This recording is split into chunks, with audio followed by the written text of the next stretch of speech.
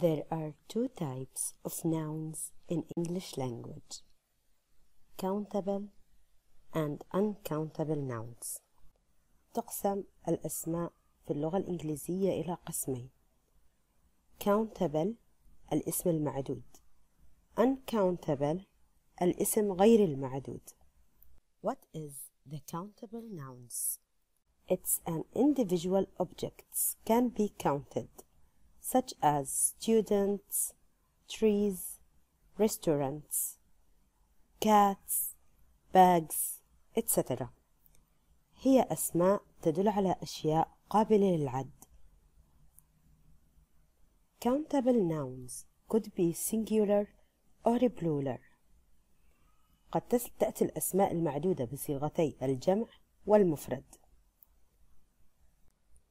مثال: student طالب مفرد، students جمع طلاب. In affirmative sentences, we can use determiners the, my, this, a, or an for singular nouns. And for plurals, we could use some. While in negative sentences, we use any for plurals. نستخدم a, an, the, my, this للأسماء المفردة في الجمل المثبتة والمنفية. أما في حالة الجمع فإننا قد نستخدم some في الجمل المثبتة، أما في الجمل المنفية فإننا نستخدم كلمة any. Examples: 1. I eat an apple every day. 2. I bought some books last week. 3. I like watching films. 4. I don't have a car. 5. There aren't any car in the parking. في الجملة الأولى والرابعة سبق الاسم المفرد أدوات التنكير أ وأن، وذلك في كلتا الجملتين المثبتة والمنفية. أما في حالة الجمع ففي الجملة المثبتة جاء قبل الاسم الجمع كلمة some في الجملة الثانية، وبدون كلمة some في الجملة الثالثة. بينما في الجملة المنفية سبق الاسم الجمع كلمة any، والذي أوضحه المثال الخامس.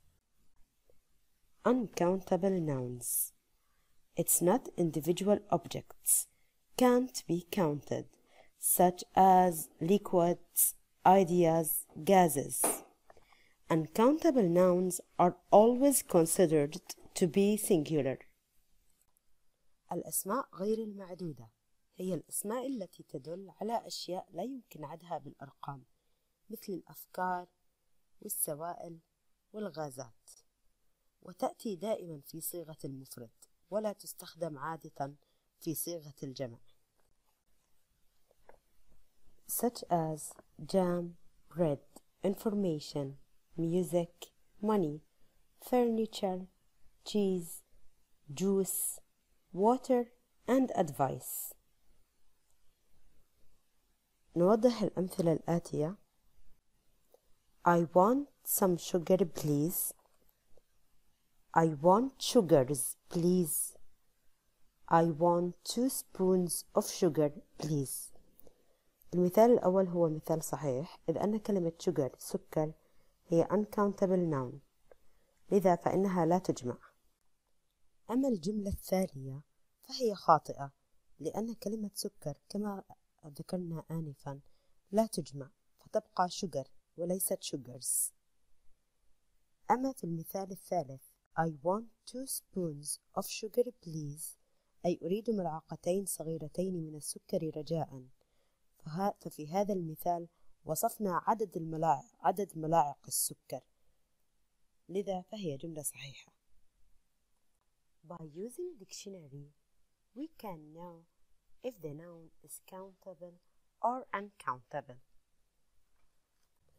يمكننا معرفة ما إذا كان الاسم معدودا أم غير معدود باستخدام القاموس، فتوضح الصور الآتية ذلك. ففي كلمة intelligence يوجد قبل معنى الاسم حرف U بين قوسين، أي أنه اسم غير معدود. أما في كلمة bus فيوجد حرف C بين قوسين بجانب المعنى، أي أنه اسم معدود. تلخص الصورة الآتية ما ورد ذكره سابقا.